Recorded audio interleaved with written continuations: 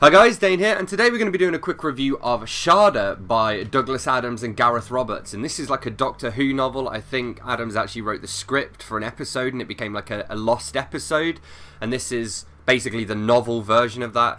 You can definitely feel Adams' writing in it. It definitely reminded me of of Dirk Gently as well as Hitchhiker's Guide to the Galaxy.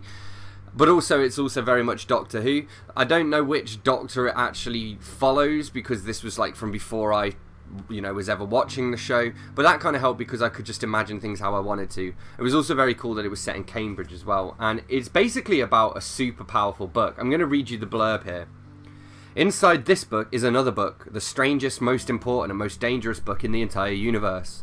The worshipful and ancient law of Gallifrey wields enormous power. It must not be allowed to fall into the wrong hands. Skagra, who believes he should be God and permits himself only 2 smiles per day, most definitely has the wrong hands. Beware Skagra, beware the sphere, beware Shada. So I'm going to go through and check out some of my highlights. So we have this human character called Chris, and there's this great line. Chris had never shouted at a book before, except of course Jonathan Livingston Seagull. And then there's a character called Claire Kiteley, who is like Chris's love interest, I guess. I kept thinking of her in my head as Keira Knightley. Oh, she's talking about when she'd first arrived at Cambridge and what the boys were like. As they'd got to know her, the ice had thawed. All of them had come to relax around her, at least a little, apart from Chris, whose face could not hide a micro-expression of terror whenever he first encountered her. And that was peculiarly one of the reasons why Claire liked him so much. He was clumsy and gauche. You weren't supposed to find that sexy.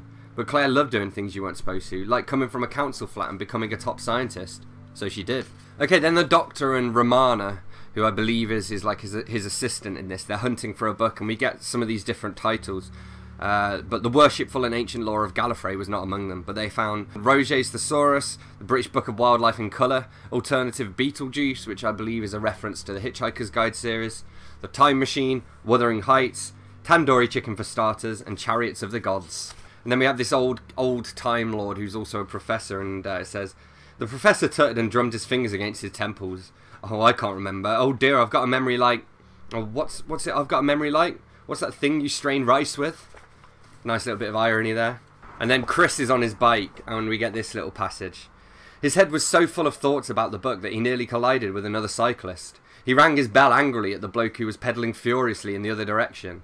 In fact, thought Chris, it was very hard to ring a bicycle bell angrily. However hard you tinged it, it sounded bright and cheery. Very true.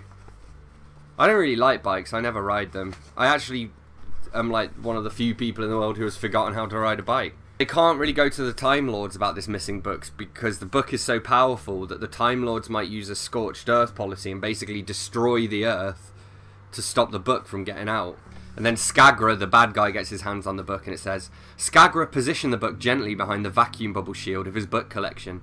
He hated the thought of hands, even his own, touching any book, what with all their grease and bacteria and animal warmth contaminating their pristine pages. We all know someone like that. And then he gets the ship to read the book to him. It says, squiggle, squiggle, squiggle, squiggle, the ship said, enunciating every syllable with the gravitas required of the moment. Squiggle, line, squiggle, squiggle, line, squiggle, squiggle, wavy line. Though I suppose that could be a squiggle. Skagra leapt from the comfort pod. What is the meaning of this? Your magnificence has, as usual, pinpointed the problem with unerring accuracy, my lord, said the ship. The eye stalk flexed uneasily over the open book, which Skagra saw was covered in arcane symbols. I am programmed to translate every language and alphabet in the universe, and I have absolutely no idea what this means. Then the Doctor dies. We know he's not going to stay dead. I was actually expecting him to be like resurrected in one of his reincarnations, but that didn't happen actually, so kind of surprised me on that front. And then Chris, Romana, and K9 is in here as well, and they all get teleported, and there's a silence. Chris was never loath to take the opportunity to fill a silence. Do you know, I was meant to be delivering a paper to the Physics Society next week. Chris nodded, finally disproving the possibility of teleportation. He shrugged. Well, I can always deliver it the week after. Means a complete rewrite, though.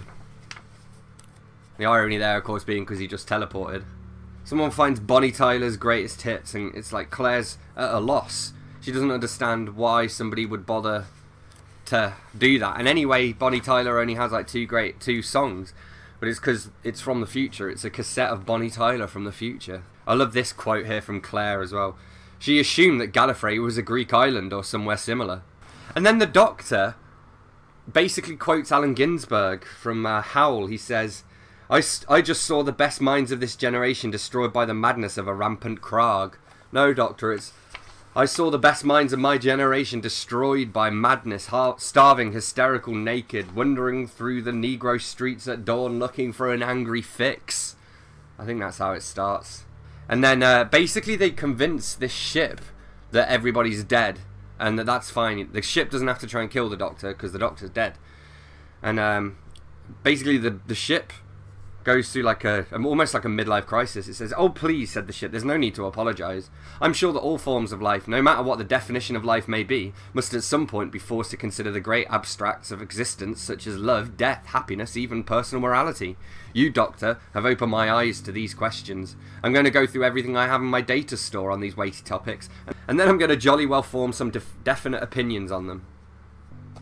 So yeah, I don't want to say too much more because I don't want this review to be super long, but basically why I wanted to do this review is to communicate the fact I've had this on my shelves for ages now, and I've kind of been putting it off, and I really enjoyed it. It was actually really easy to read as well because the chapters are super short, so you get a lot of pages and like sections, different sections like these where, you know, you've got a section heading, and so you really whiz through this. I'm not like a massive Doctor Who fan. I mean, I've seen most of the new series, and I think I've seen most of Torchwood, but I wouldn't consider myself a Whovian in the way that, say, my book editor would. My editor I work with, called Pamela Harris, she's a big Doctor Who fan. But if you have like more than a passing interest in either Douglas Adams or Doctor Who, you're going to enjoy this. And to be honest, even if you enjoy like sci-fi comedy, you're going to enjoy this as well. So I gave this a pretty solid 3.75 out of 5, and I can't believe I've owned this for like 3 years and only just got to it. I should have got to it sooner. So there we have it. That's what I thought of Shada by Douglas Adams and Gareth Roberts. As always, don't forget to let me know in the comments if you've read this book, and if so, what you thought of it. Hit that like button if you've enjoyed this video, hit subscribe for more, and I will see you soon for another bookish video. Thanks a lot. Bye bye.